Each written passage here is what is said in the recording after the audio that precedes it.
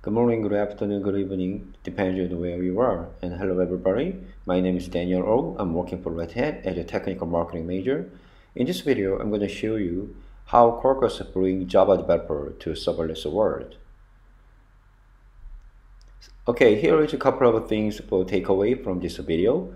We're going to show you why Quarkus code as Supersonic Subatomic Java as well as Kubernetes native Java stack. And also, you're going to learn how to evolve your existing cloud-native Microsoft application to serverless with a Java workload. Let's get started.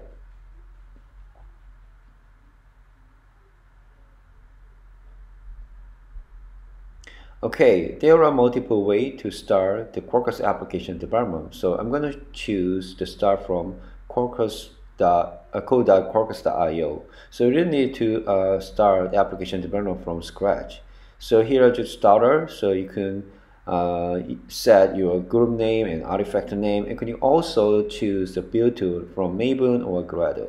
So in this case, I'm going to use a Maven project, and you can also add some common dependency library as a Maven project, Maven dependencies.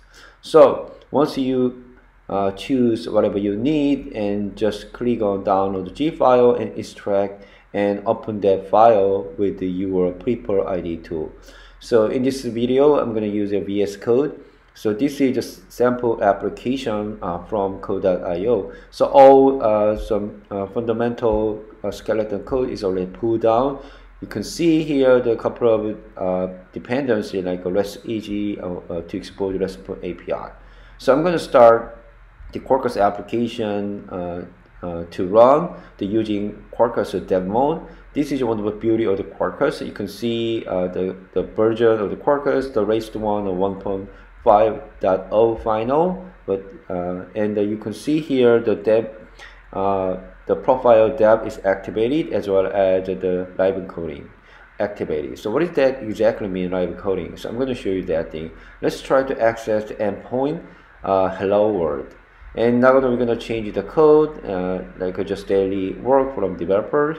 I'm going to change the return code welcome Quarkus with serverless and just reload this endpoint. But you just see the return code is just changed. I just needed to half a second to make it happen. The actually Quarkus make it happen for me without any rebuild, repackaging stuff. So now I'm gonna build artifact like a clean jar, and I'm gonna run that application using Java command line. That's usual stuff for Java developer. So you can see here CDI and REST AG, and when I run, I got the same application. Just take a look at that, the memory footprint when you run this Java application. I gotta see almost 80 megabyte as memory footprint to run this simple RESTful API application. And now I'm gonna try to rebuild this application using native compilation. This is one of the beauty of the Quarkus framework to give some, you can build your application using native compilation. So Java was born with a great feature like dynamic behavior to parsing annotation and a method and a class loading at runtime. But now we have more familiar with the Kubernetes cluster, which means you need more optimization to fit it in a Kubernetes cluster. This needs compilation make that happen with the solve the dynamic behavior or with the optimization. So I'm gonna run this native compilation file. Now you just need the 13 million milliseconds to start up, and also the product profile is activated. And I'm gonna go to the memory footprint to run this executable file. I just need 6.1 megabyte. It's almost 300 times fast, 20 times the rest of memory footprint. And also you can see this executable file only available where you build this file. In this example is a Mac OS. So let's try to rebuild once again to run the Linux operating system. So I'm going to use a Docker container with just single line in my application property, and I try to rebuild. Try to make it faster, and now I got a new executable file. But now you can see the file format is operation because I need to deploy this application to Kubernetes cluster. So this is my OpenShift container platform on top of the Kubernetes cluster. So I'm going to go to dev console and try to create a new project first and then deploy this application. Actually, I already packaging as a container and push it into my external container registry. So I'm going to just pull down the application from external registry. I'm going to enable Knative service to deploy this application as a serverless. So it's going to running up in just a couple of seconds, but actually it's just a millisecond to start up. So the same, I'm going to try to access endpoint, the same result. Here's the thing, this is just super awesome because the Knative is automatically scaled down to 0 your application in a second.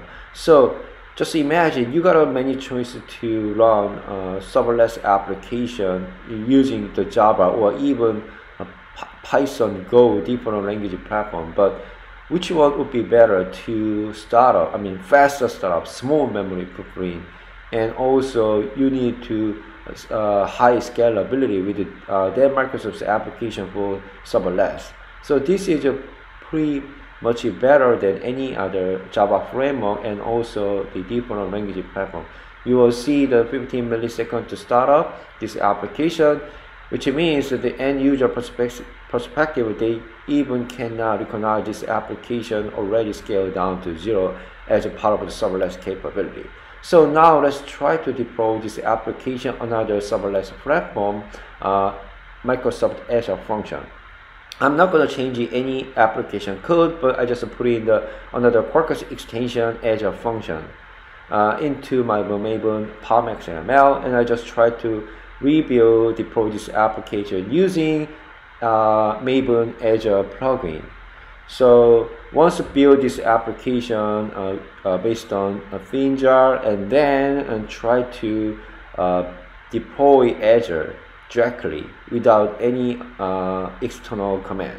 So go to Azure Function, and it takes a couple of seconds to come up, and now I'm going to try to endpoint loud URL that is generated automatically from Azure, and now go to same endpoint URL API-Quarkus in this case, and now we got the same result. So I'm going to quick summary. I have one Quarkus application but deploy multiple serverless platforms. Thank you for watching.